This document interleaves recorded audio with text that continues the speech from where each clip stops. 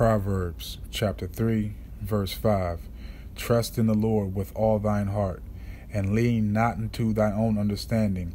In all thy ways acknowledge him, and he shall direct thy paths. Be not wise in thine own eyes. Fear the Lord, and depart from evil. All praises to Yahweh, Bahashim, Yahweh Shai, Bahashim, Rakakradash. Double honors to the elders and the apostles of Great Millstone that taught me this word in all truth and sincerity. Salutations to the hopeful elect. Salutations to the Akim out there on the highways and the byways, edifying the sheep, sealing 144 elect, and that's out there using their bodies as a living sacrifice to get us out of this wicked kingdom. So strong shalom to the Akwav sitting and listening as the scriptures say to do so. This is your brother Amath Ya'ais from Yahawada, coming at y'all with another spiritual meditating lesson. Just basically various precepts to just certify and qualify and acknowledge that the kingdom and salvation is only for the 12 tribes of Israel. Salvation is only for Israel. Okay? So without further ado, let's go ahead and get to this lesson. We're gonna go to, let's go to Amos. Let's go to Amos chapter 3 and verse 1, and it reads this. Hear this word that the Lord Yahweh hath spoken against you, O children of Israel, against the whole family which I brought up from the land of Egypt, saying, you only have I known of all the families of the earth. Therefore I will punish you for all your iniquities. And that's plain and simple, man. If you love your child, play a good example right here. If you got your kids at the house and they got a few friends over at the house and they jack up the house, you're not going to chastise anybody else's kids. You're going to chastise your own kid. And obviously, if you're going to correct your child and chastise them, that means you love them. You know, if you don't correct them and chastise them, you know what I'm saying? Obviously, you don't love your kid. You don't care of his outcome. You're not saving him to be put in hell. Plain and simple, man. Okay, the next one is going to be Deuteronomy chapter 28. Verse 1, and it reads this. And it shall come to pass, if thou shalt hearken diligently unto the voice of the Lord thy God Yahweh, to observe and to do all his commandments, which I command thee this day, that the Lord thy God Yahweh will set thee on high above all nations of the earth. Not just one, above all nations of the earth. That means the so-called Chinese man, the so-called Japanese man, the so-called Arab man, the so-called East Indian man, all of them, above all nations, man. There's no way around this, man. Okay? There's no way around this, man. Salvation is only for Israel, man. Let's keep it moving. Let's go to Salakia. Let's go to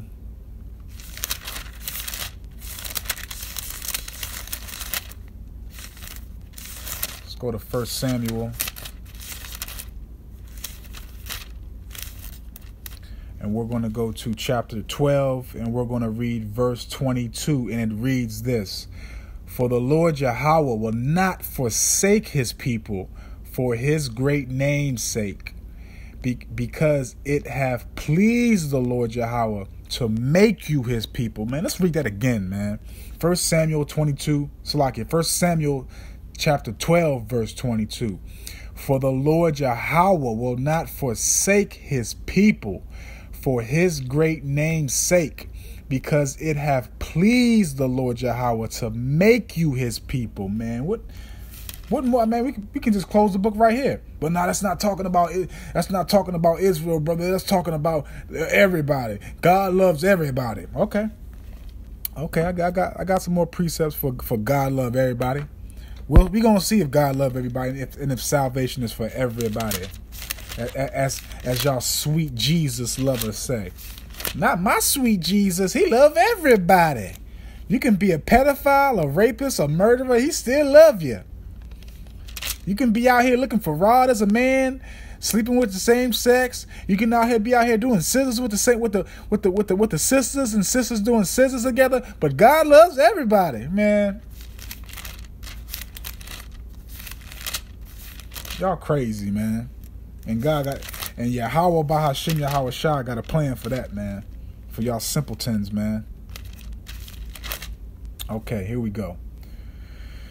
Alrighty. Salakia. Make sure I'm on the right one here. Is the right one?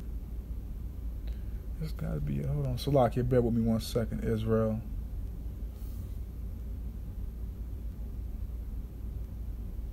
Yeah, this should be the right one. Oh, Salakia, I wrote down the wrong daggone one. It's supposed to be. Alright, well, here it is. I got it right here. It's 2 Samuel. This is going to be chapter 7, and this is going to be verse 2 Samuel chapter 7 verse 10, and it reads this: Moreover, I will appoint a place for my people Israel, and will plant them, that they may dwell in a place of their own, and move no more, neither shall the children of wickedness afflict them any more as before time. Man, let's read that again, man. God, man, let's read y'all. How about Hashem Yahweh Shah, man? 2 Samuel chapter 7, verse 10, man. And it reads this: Moreover, I will appoint a place for my people Israel, and will plant them, that they may dwell in a place of their own, and move no more. Neither shall the children of wickedness afflict them any more as before times. Has that come to pass yet? Has that come to pass yet? I don't think so. Just like that Bama off in Living Color. What's his name? The Damian Waynes played him. What's his name? Homie the Clown. Yeah, homie don't play that, man. Inside joke, man. Homie don't play that, man. Ain't no way around this, man. There's no way around it. The Bible, the scriptures is for Israel, man.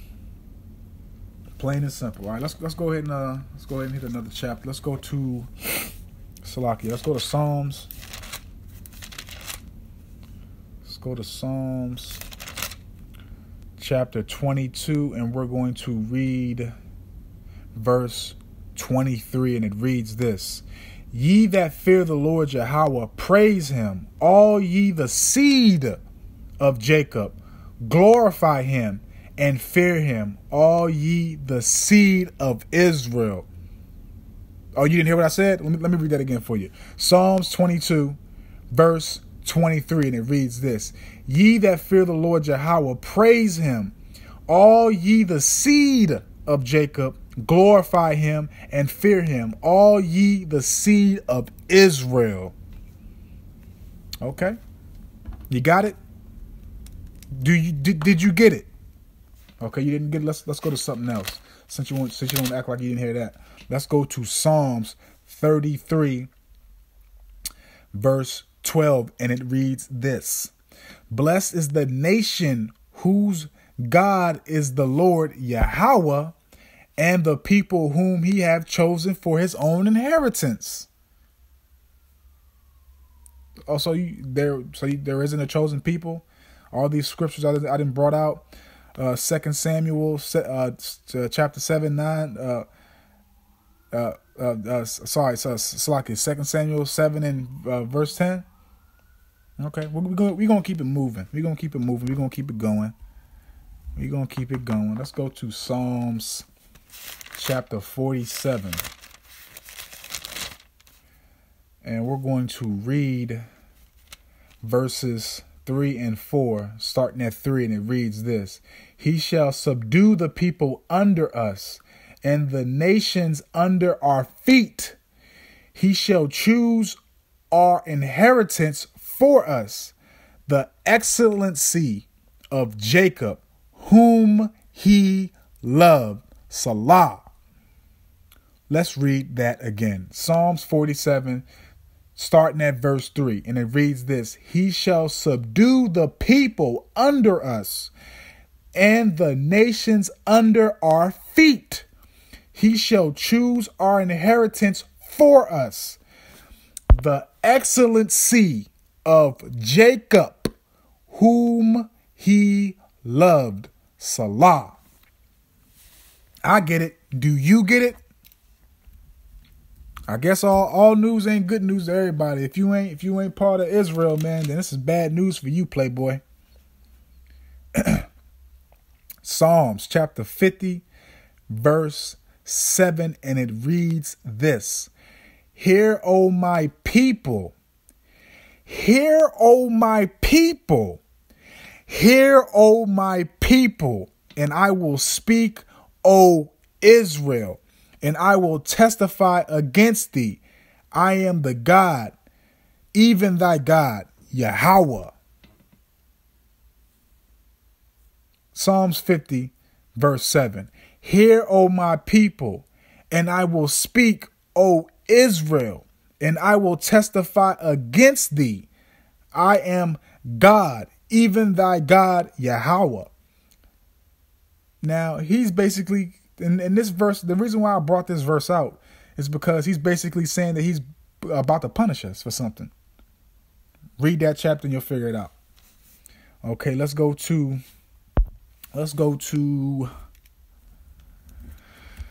Psalms chapter 78, and we're going to start at verse 5, and it reads this: For he established a testimony in Jacob and appointed a law in Israel, which he commanded our fathers that they should make them known to their children, that the generation to come might know them, even the children which should be born, who should arise and declare them to their children, that they may set their hope in Yahweh and not forget the works of Yahweh, but keep his commandments. I'm not even going to speak on it, man. I'm just going to I'm going to keep it moving like a train, man. I'm just going to keep it moving like a train, man. Just going to keep it moving, man. Psalms 147, verse 19. And it reads this: He showeth his word unto Jacob, his statutes and his judgments unto Israel. He have not dealt so with any nation. And as for his judgments, they have not known them. Praise ye the Lord Yahweh. Psalms 147, verse 19. And it reads this: He showeth his word unto Jacob, his statutes and his judgments unto Israel. He have not dealt so with any nation. And as for his judgments, they have not known them. Praise ye the Lord Yahweh. Let's keep it moving. Let's keep it moving. Let's keep it moving, man. Let's keep it moving like a criminal want to run from the police, man. Let's keep it moving, man. Let's keep it moving, man. Let's keep it chucking, man. Let's keep it going where we at. Okay. Yep. All right, this is going to be Daniel chapter 7, and we're going to read verse 27. Daniel chapter 7, verse 27, and it reads this: And the kingdom and dominion and the greatness of the kingdom under the whole heaven shall be given to the people of the saints of the Most High, whose kingdom is an everlasting kingdom, and all dominions shall serve and obey him. Who are the saints? Who are the saints? Who is the Most High's people, the Most High's children? If you study to show yourself approved, you should know that. Okay? Now let's go to Hosea chapter 1, verse 10, and it reads this: Yet the number of the children of Israel shall be as the sand of the sea, which cannot be measured nor numbered. And it shall come to pass that in the place where it was said unto them, Ye are not my people, there it shall be said unto them, Ye are the sons of the living God. Ye are the sons of the living God. Now, obviously, we in captivity, and it's been said that we ain't nothing with Gentiles. And now the Most High, Yahweh Bahashim Yahweh Shai, has awoken us and given us God-fearing men, his prophets, to open up the minds and to re-cleanse us with the word, to let us know who we are so we can establish the kingdom and so everything can come to pass, man.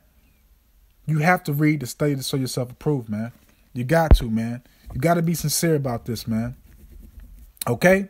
So let's go to, let's keep it moving like a criminal running from the police, man. Let's go to Joel chapter 2, and let's go to verse 27, and it reads this: And ye shall know that I am in the midst of Israel, and that I am the Lord your God, Yahweh, and none else. And my people shall never be ashamed. Khan, that's right, man. That's right, Khan. Let's keep it moving like a criminal running from the police, man. Let's keep it going, man. Let's keep it going. Let's hit up Romans real quick. Let's go to Romans, and let's go to chapter 9, and we're going to start at verse 2.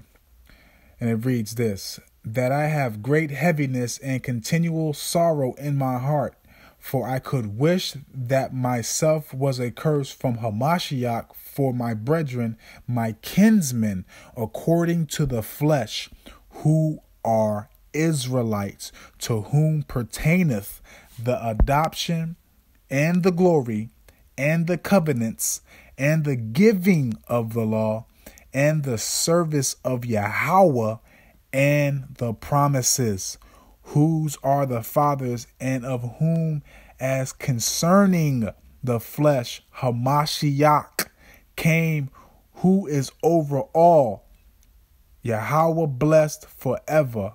Amen.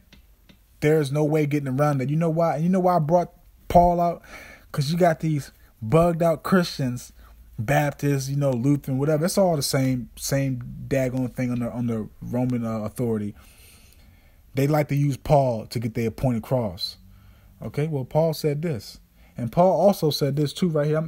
Let me just, this wasn't part of the lesson. But let me bring this out too, just to clarify who Paul was. This is Romans 11, verse 1. I say then, have Yahweh cast away his people? God forbid. For I also am an Israelite, of the seed of Abraham, of the tribe of Benjamin. As a matter of fact, let's read the first line where he said, I say then, have Yahweh cast away his people? Yahweh forbid. Israel has never been cast out. We just been punished. Point blank period. We just been punished, man. Now let's get the uppercut, man. Let's get the uppercut real quick. How many gates is at the kingdom of heaven, people? Is it one gate? Is it 20? Is it 18? Man, you know what? Let's stop going off our own vain opinion and let's find out. Let's go to Revelations chapter 21, verse 12, and it reads this: And had a wall great and high, and had 12 gates. And had a wall great and high, and had 12 gates. And at the 12 gates, Salaki, let's start that again. Romans 21, verse 12, and it reads this: And had a wall great and high, and had 12 gates. And at the 12 gates, 12 angels, and names written thereon, which are the names of the 12 tribes of the children of Israel. Which are the names of the 12 tribes of the children of Israel. Look, man, there's no way around it. Point blank period. Salvation is for the 12 tribes of Yasharahla. We got next. And the kingdom is going to be forever and forever and even forever. Point blank period. So Lord willing, this was edifying. And Lord willing, you meditate on these scriptures and keep these in your mind at all times. And don't let none of these heathens tell you otherwise. We should obey. Matter of fact, I ain't going to say it. I'm just going to bring it out. I ain't going to say it. I'm not going to say it. Let me get to it real quick. Acts chapter 5 and verse 29. Then Peter and the other apostles answered and said, we ought to obey Yahweh rather than man. Point blank, period, man. Don't go off of what man says. You go off what the Holy Scripture says. So like I said, Lord willing, somebody was edified from this.